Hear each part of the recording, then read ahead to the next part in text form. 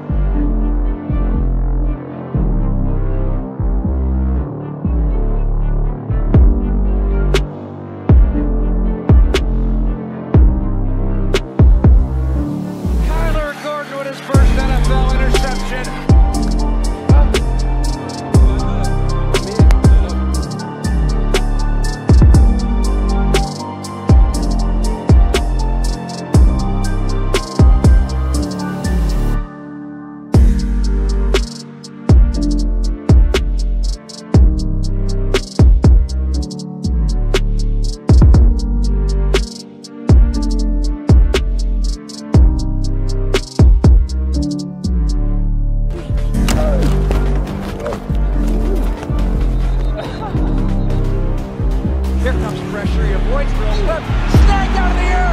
Jaylon Johnson with the interception.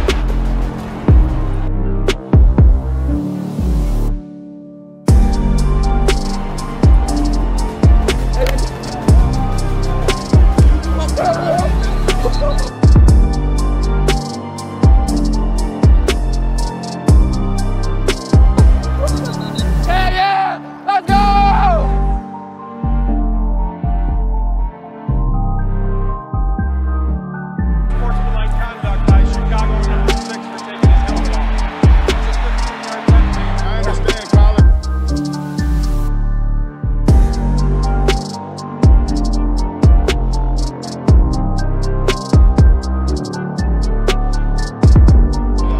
That's all different helmets? That's fine.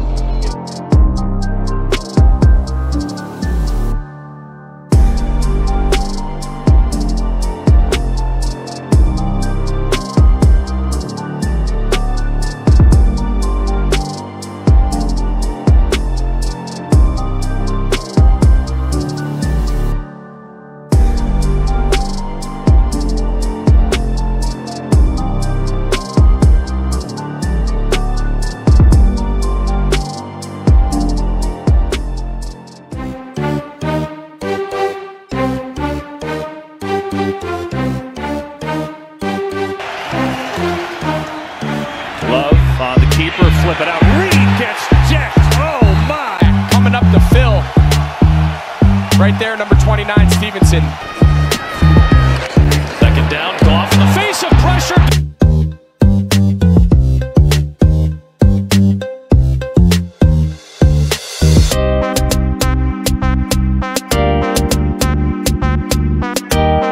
Now he's got an interception and a forced fumble.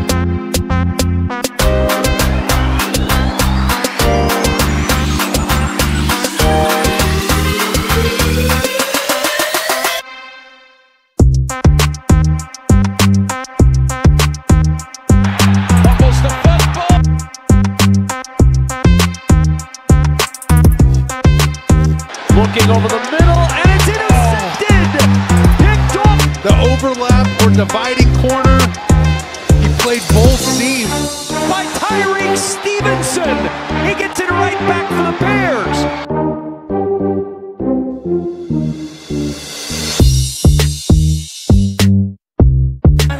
And then he goes up and he attacks the ball in the air and comes over. Rookies makes a pick at Tyrique Stevenson!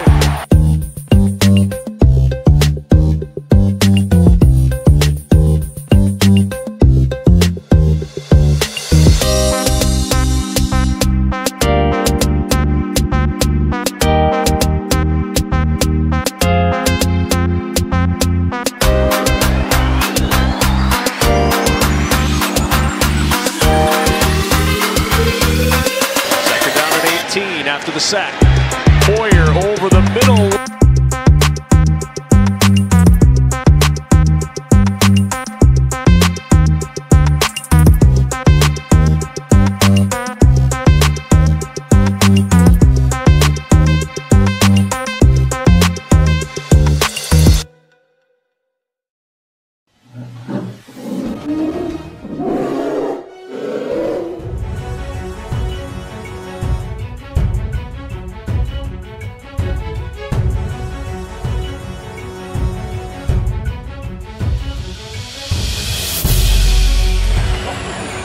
10. O'Connell going deep, and it's intercepted again. Jaylon Johnson.